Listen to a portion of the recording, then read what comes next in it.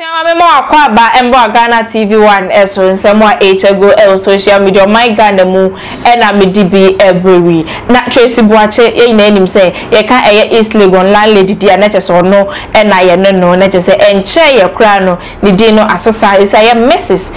Tracey ye bedu enti amoa na ye da sori ye a chese nsem bi enenam Facebook a ye trim say ye East Legon edan ye a Tracey Boakye ene emu fefefe nipu ni nyina ya customize one and the Tracey ni din egumu no ade se efie no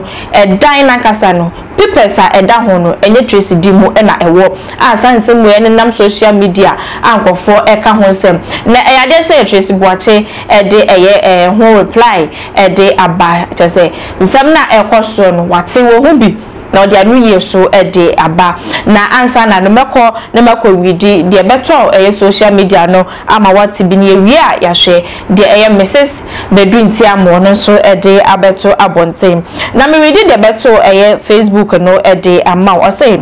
hello, my niece Nanekia Inshra Mahama. Is it true the house your mom is boasting and occupying as her bona fide property? No, the document covering it is not in her name but someone else, meaning the supposedly bragged house is not hers. Your mom has disgraced uncle if that's true. But tell her, if you give bad food to your stomach, it drums for you to dance, and it is when there is a stampede that the person with big bottles knows she carries weight. And I was saying, now dear sister Osimesi, the woodpecker boasts that it can curve a mortar. Whoever uses a mortar curved by the woodpecker to make pounded yam. But no way I will put my life and reclaim it for her because of my niece Nana Ekia Inshra Mahama. That is a din Nana Ekia Inshra no oni Tracey the bucket one and our no mo Mahama na esoso no yenim yenti a ode Mahama no de asoso fi say name to na Ekia Inshra de Tracey Boakye Mrs Ntiamwa the bucket one no ni din no mo Mahama na esoso no yenim yenti a ode sa Mahama no de esoso na just say comment awade eto ho no no say na obisa say ni niece na Ekia Inshra no kure say ne maame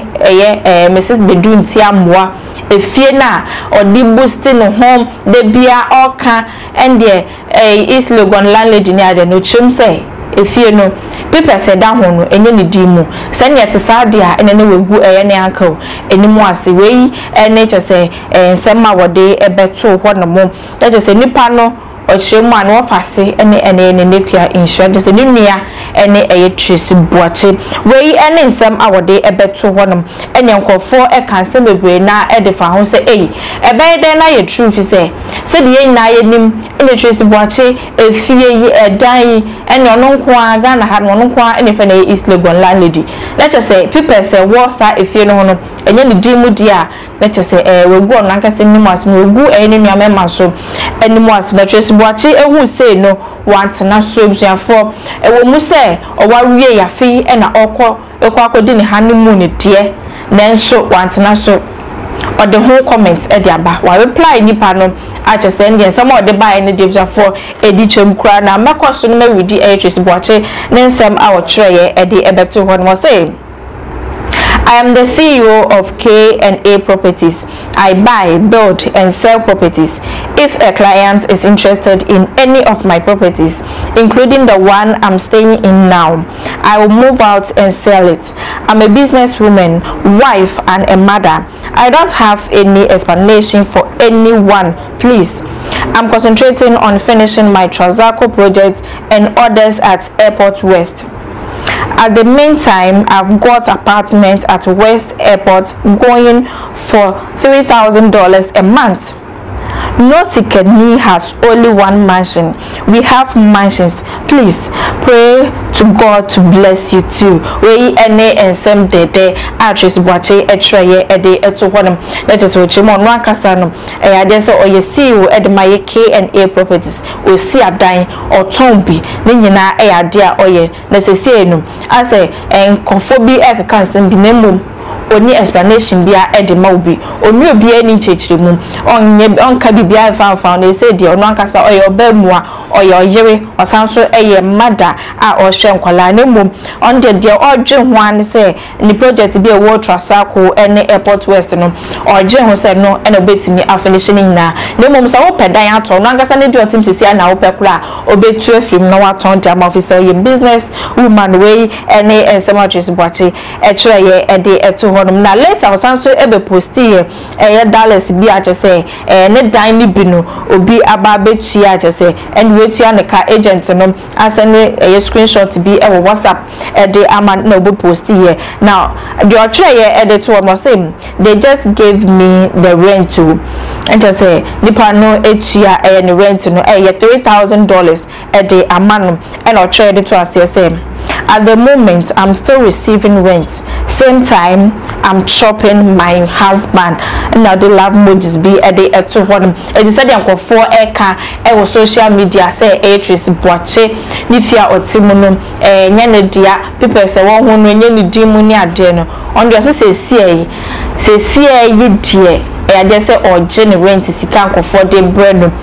Sanso and a kunu a Mr. Bedu in Siamwa on no sign a deodo or say I'm chopping my husband. Way any day Tracey Boakye a troye a day a bet to one men a marking kind diamond. Let us say the question de on church no mum or a businesswoman or see a dine to a dine and sees a upe bidia or available obey be at all. Now ain't name Tracey Boakye a worry ye share ni say no more videos efa or no any a new no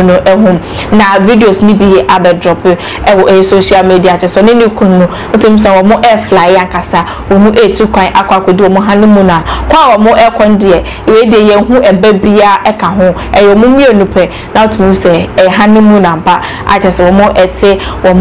mo play ni mo a wo mo edi odo ne ade ani e be ko ni akwakoshe videos ni bi.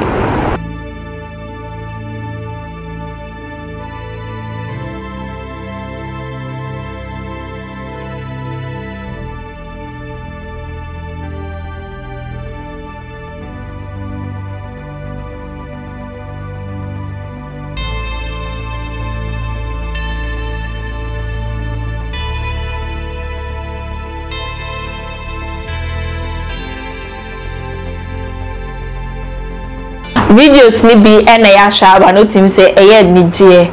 ho bibi say ya na amoda ye de so ati ase nti Tracey Boakye e ware ye no I just say afina or kon honeymoon na ngasa chat on say at this moment na ngasa de